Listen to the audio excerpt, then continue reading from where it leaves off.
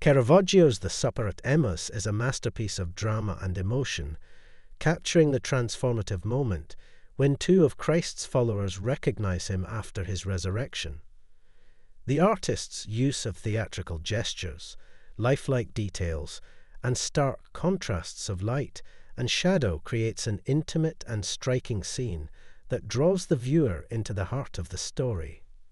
The figures dominate the canvas, bringing the action close to the viewer.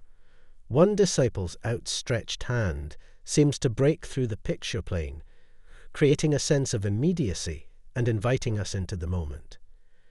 Caravaggio's signature realism is evident in the detailed textures of clothing, faces, and objects, such as the fruit basket teetering precariously on the edge of the table. Symbolism permeates the painting. The blemished fruit represents the Christian concept of original sin, while the shadow of the basket subtly forms the shape of a fish, a secret symbol used by early Christians. At the center of the composition, Christ blesses the bread and wine, referencing the Eucharist, a core sacrament of Christianity. Intriguingly, the shadow cast by the innkeeper forms a halo around Christ, a subtle yet profound nod to his divinity.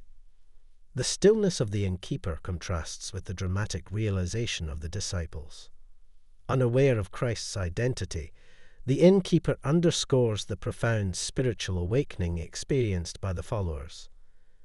A scallop shell on the jacket of the disciple to the right connects him to Saint James the Great, symbolizing pilgrimage and the spiritual journey.